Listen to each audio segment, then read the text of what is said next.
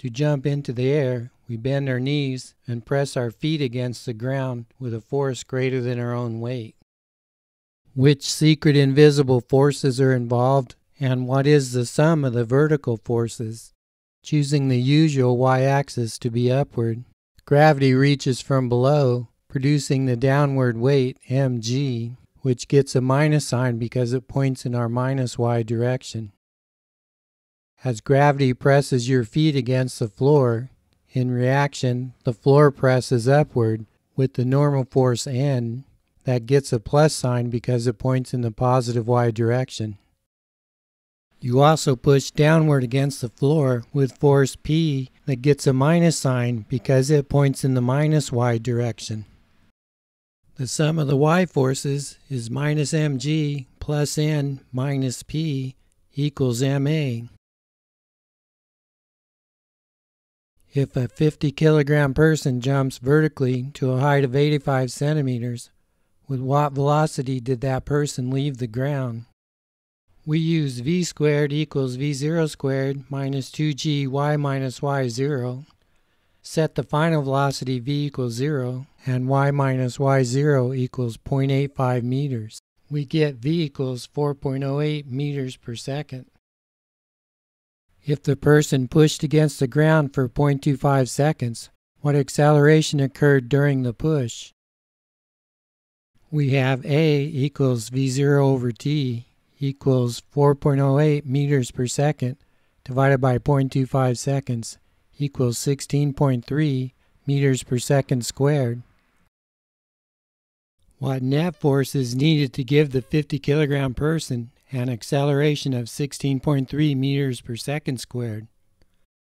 The net force equals ma equals 50 kilograms times 16.3 meters per second squared equals 816 Fig Newtons.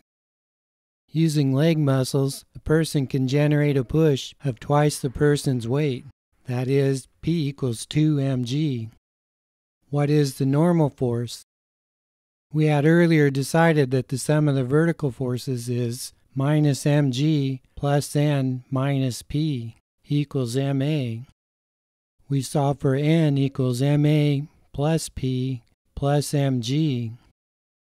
Setting p equal to 2 mg, we get n equals ma plus 3 mg equals 816 newtons plus 3 times 50 kilograms times 9.8 meters per second squared equals 2300 newtons, which is 4.7 times the weight of the person. If the person stood on a bathroom scale and then jumped, the bathroom scale would read 4.5 times the weight of the person. Biologists put scales under the feet of every kind of walking and jumping creature, from insects to zebras, to measure forces. When you stand on the bathroom scale, the gravitational attraction between you and the earth pulls you downward with your weight mg against the surface of the scale. In reaction, that surface pushes upward with the normal force. In this case, the sum of the vertical forces is n minus mg equals 0, since the acceleration is 0. The bathroom scale measures the normal force n. What will the bathroom scale read while you are riding in an elevator? When the elevator starts to move downward, we feel lighter for a moment. When the elevator moves at constant velocity, our weight feels normal. When the elevator stops, our knees buckle a little and we feel heavy for a moment. With positive y upward, here is the free body diagram for you standing on the scale in a moving elevator. The elevator scale and person all have the same acceleration. The scale measures the normal force n, which is also your apparent weight. While standing on a scale and riding in the elevator, Newton's equation is n minus mg equals ma, or n equals mg plus ma. We factor out mg and write this as mg times 1 plus ma over mg. Then we cancel the m to have 1 plus a over g times mg but mg is your normal resting weight, W. So we have 1 plus A over G times W. Our apparent weight, N, is a multiple of our usual or resting weight, W. As the elevator begins to move downward with acceleration A equals minus 1 meters per second squared, N equals 1 plus A over GW equals 1 minus 1 over 9.8 equals 0.9 W, and we feel 10% lighter for a moment. When the elevator moves at constant velocity, the acceleration is 0 and our weight feels normal. As the downward moving elevator slows to a stop, the acceleration is plus 1 meters per second squared. N equals 1 plus A over GW equals 1 plus 1 over 9.8 equals 1.1 W, and we feel heavier for a moment. As the upward moving elevator accelerates upward at 1 meter per second squared, we feel heavier for a moment because N equals 1 plus 1 over 9.8 equals 1.1 W. As the upward moving elevator slows to a stop, the acceleration is minus 1 meter per second squared. N equals 1 minus 1 over 9.8 equals 0.9 W, and we feel lighter for a moment. In conclusion, when the acceleration is upward, then the normal force will increase as if the person suddenly weighs more than usual. When the acceleration is downward, then A is negative and the normal force will decrease as if the person suddenly weighs less than usual. By the way, when you stand on two scales at the same time, then each reads mg over 2, which is half your weight.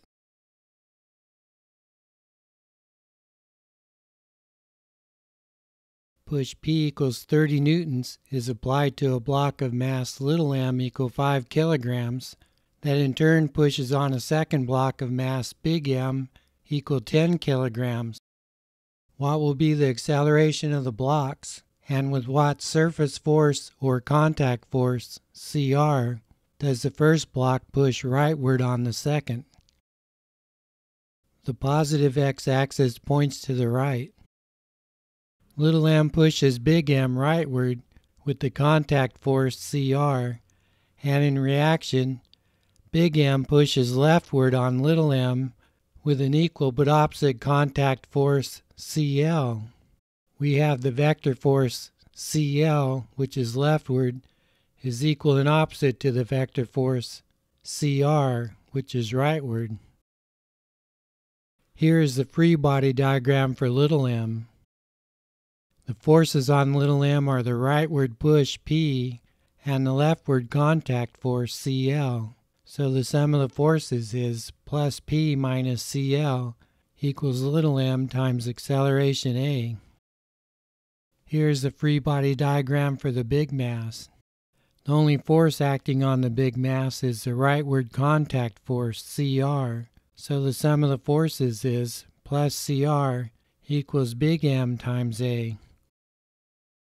Imagine yourself being little m, pushed to the left into big M, who resists being accelerated. This causes you to be squeezed, as might occur when being pushed in line. We can also write Newton's law for the system of combined mass, little m plus big M, by drawing a circle around the system and including only the external forces, whose vector arrows poke across the circle. The external push P will accelerate both blocks toward the right with the same acceleration, and the sum of the forces for the system of combined mass is P equals little m plus big M times the acceleration A. Solving for A, we get A equals push divided by little m plus big M equals 30 newtons divided by 5 kilograms plus 10 kilograms equals 2 meters per second squared. Now that we know the acceleration of both blocks, we calculate CR equals big M times A equals 10 kilograms times 2 meters per second squared equals 20 newtons, which is equal and opposite to the leftward contact force CL.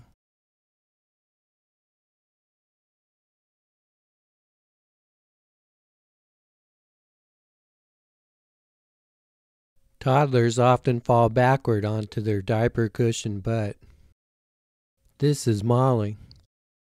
If the 10-kilogram toddler has fallen vertically by 15 centimeters, what is her velocity? When hitting the ground, Molly's velocity goes to 0 while the cushion compresses by 1 centimeter. What is the stopping force on her? Write this force as a multiple of her weight. Compared to a 100-kilogram adult falling 1/2 a meter. Question A. If the 10-kilogram toddler has fallen vertically by 15 centimeters, what is her velocity? Choose the positive y-axis to be upward.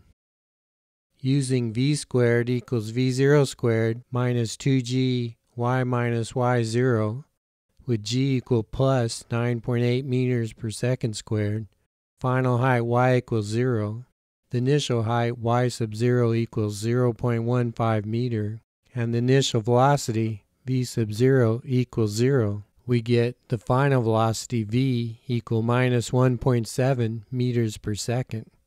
We choose the minus sign because the final velocity is in the negative y direction. After falling 15 centimeters, this is the velocity just before the cushion contacts the ground. Question B. Now Molly's velocity goes to 0 as the cushion compresses by 1 centimeter. What is her acceleration?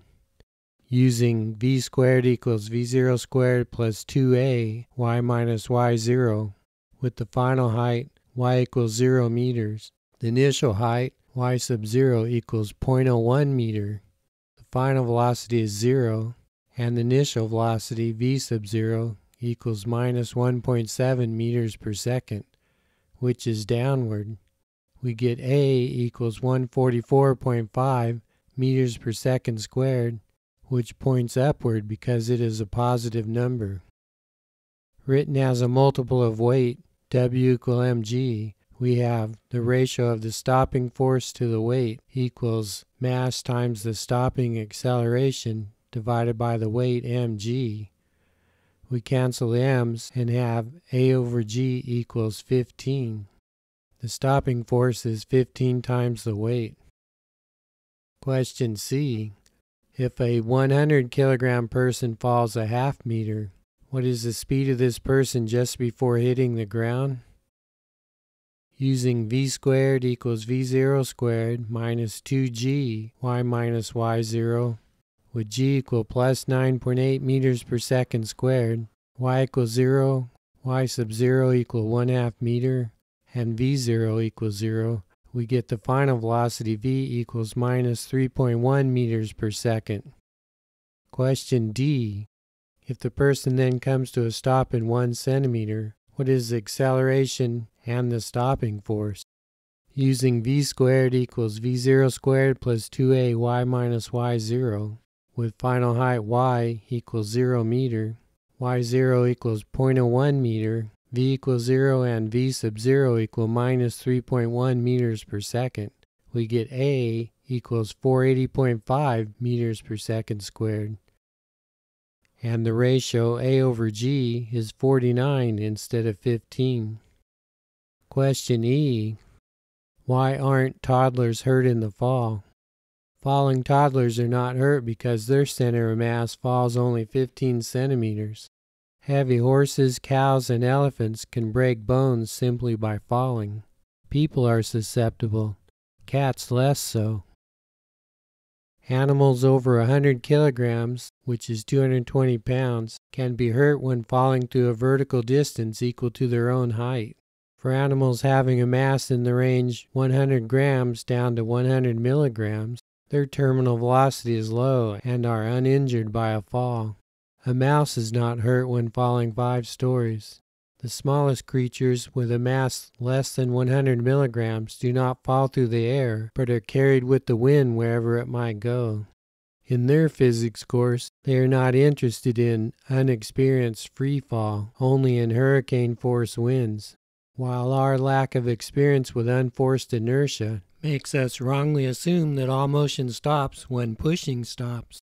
These creatures assume that motion does not stop unless the wind stops. Who is right, us or them?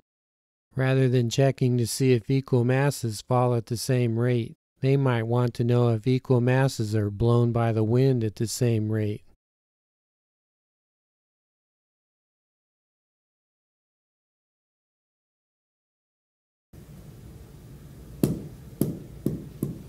The height of the trajectory decreases with each successive bounce.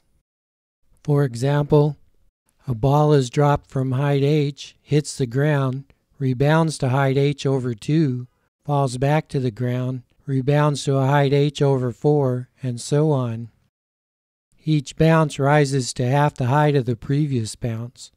Question A. What is the total distance traveled by the ball? The total distance traveled is h plus 1/2 h plus 1/2 squared h plus 1/2 cubed h, and so on.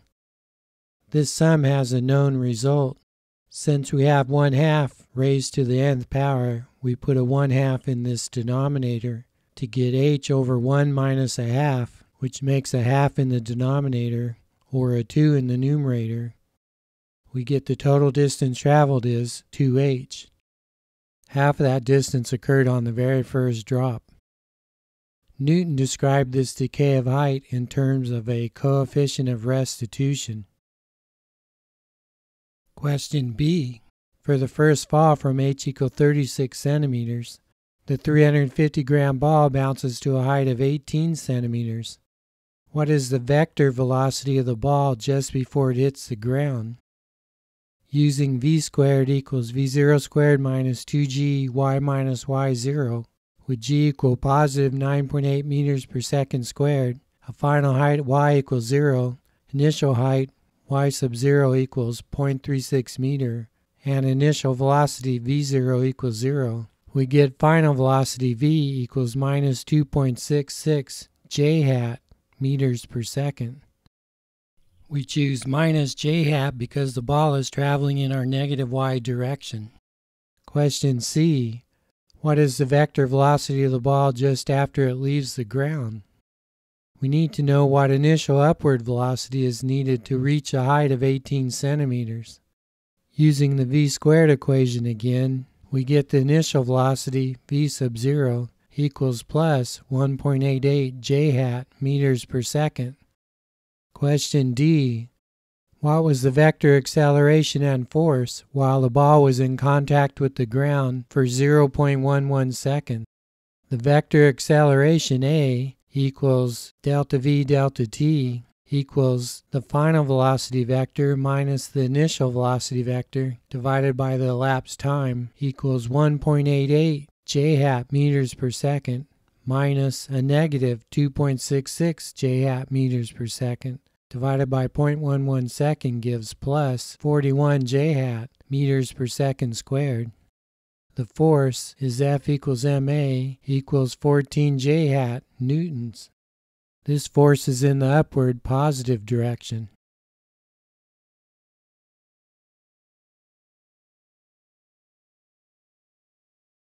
As a car travels down the road, the forces that act on it include the downward vertical weight, mg, the normal force N that points perpendicular to the surface. The car wheels push backward against the roadway. In reaction, the road puts a force on the car that pushes it forward. The frictional force on the car points backward and is composed of an air friction plus rolling friction. Air friction includes the force needed to push air out of the way, plus the force of the air being squeezed underneath the car. The coefficient of rolling friction is much smaller than the coefficient of sliding friction. For tires on concrete, the coefficient of sliding friction is 0.9, but the coefficient of rolling friction is 0.15. For railroad trains having iron wheels rolling on iron tracks, the coefficient of rolling friction is about 0.002. How much force is needed to push a car? For a car of mass 1,000 kilograms and weight W equal mg equals 10,000 newtons or 2,200 pounds, The push needed to make the car slide is P equals the coefficient of kinetic friction times the weight equals 9,000 newtons or 2,000 pounds. The push needed to make the car roll is P equals the coefficient of rolling friction times the weight of the car equals 1,500 newtons or 350 pounds. It kind of takes a couple of persons to push a car with enough force to get it rolling.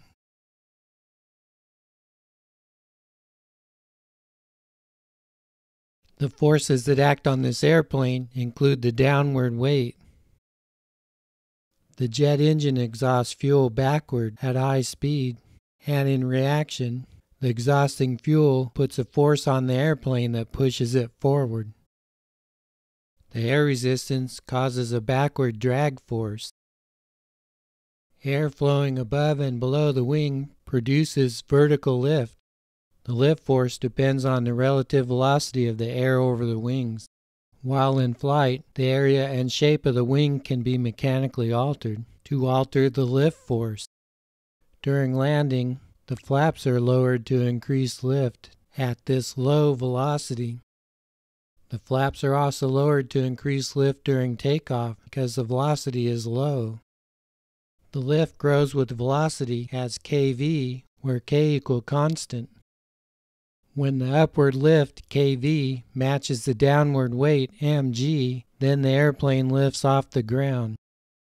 The takeoff speed is mg over k. The flaps are in their normal position at cruising altitude, and at this high velocity, the upward lift force matches the downward weight, mg. To begin descending, the pilot reduces the engine thrust in order to reduce the velocity. Now the weight is greater than the lift force, and the airplane begins a controlled descent. The shape of the airplane is designed to allow the flow velocity and pressure to return to their upstream values. Here is the flow around a fish. The pressure nearly matches at the nose and tail so that there will be no pressure drag on the creature, but there will be skin drag, which depends on surface area, and viscous drag. An object affects fluid flow for a distance equal to several times the width of the object. The drag force is increased when a wall is nearby because the flow is forced to squeeze between the object and the wall. When airplanes approach the ground to land, the squeezed air makes for a cushioned landing in what the pilots refer to as ground effect. The symmetrical flow around this sphere produces a drag force but no lift. If the sphere is pinched to make it unsymmetrical, then we get an airplane wing. As the air moves past the wing, it puts a net force on the wing. This net force is broken into a backward drag component and an upward lift component. The magnitudes of these components depend on the shape of the wing. Jet propulsion occurs in this balloon. The elastic material of this balloon squeezes air through the opening. In reaction, the expelled air pushes the balloon forward. This balloon has less elastic force. Squid expel water backwards to be pushed forward, and they can control the direction in which the water is expelled. Clams clap together their two shells so that the expelling water will propel them away from predators. The airplane wing-shaped cross-section of the sea turtle flipper is used to fly through water. The flipper is tilted 25 degrees below the direction of the animal's forward movement so that lift is generated on downstrokes. Divers and seals instead press backward against the water with their hind flippers to propel themselves forward. Here are the wings of a stingray at Siam Ocean World in Thailand. Here is a turtle at Ocean World in Kuala Lumpur.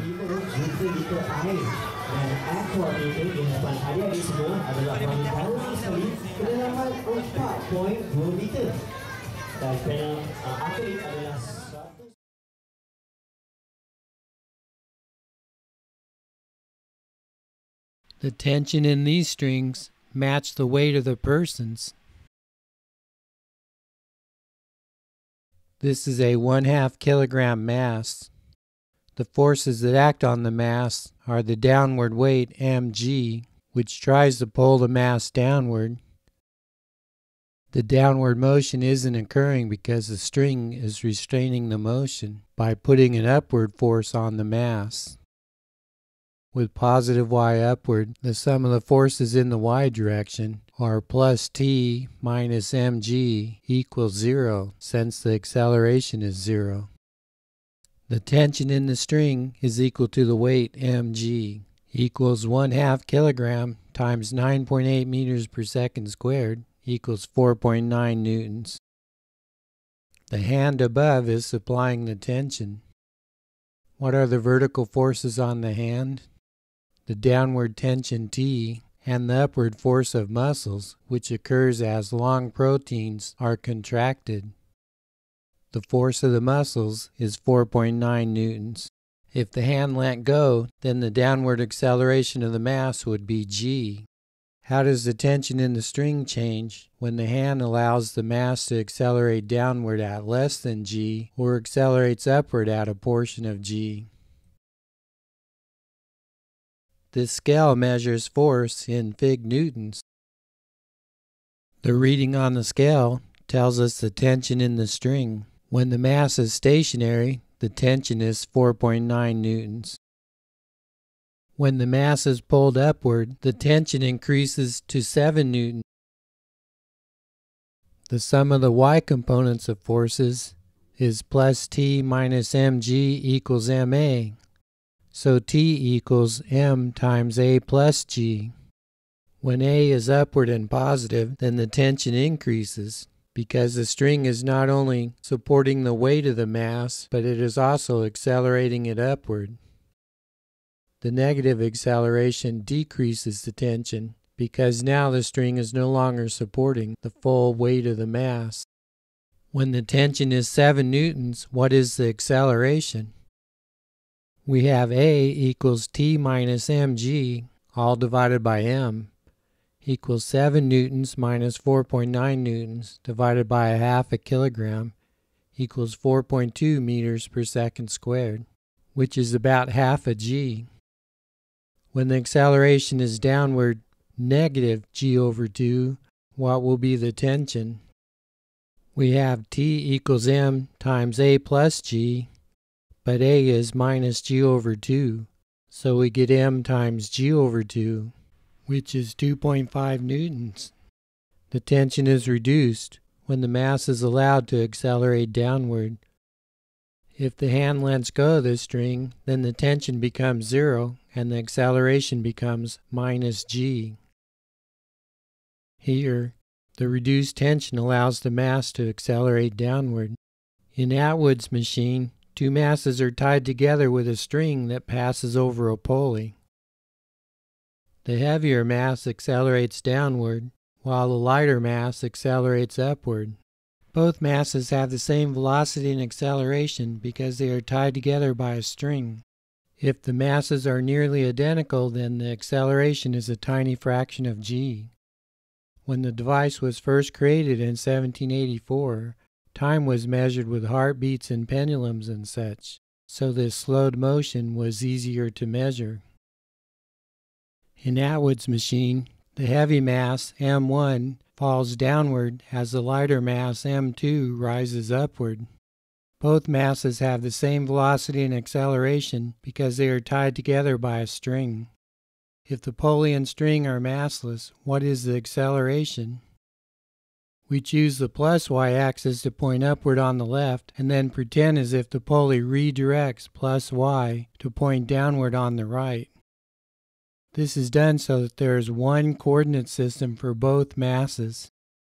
When the lighter mass m2 rises with positive acceleration, the heavier mass m1 falls with positive acceleration. If each mass was given its own coordinate system, then the calculation might produce the silly result that both masses are rising. Separately for each mass, write the sum of the y components of forces equals mass times the y component of acceleration.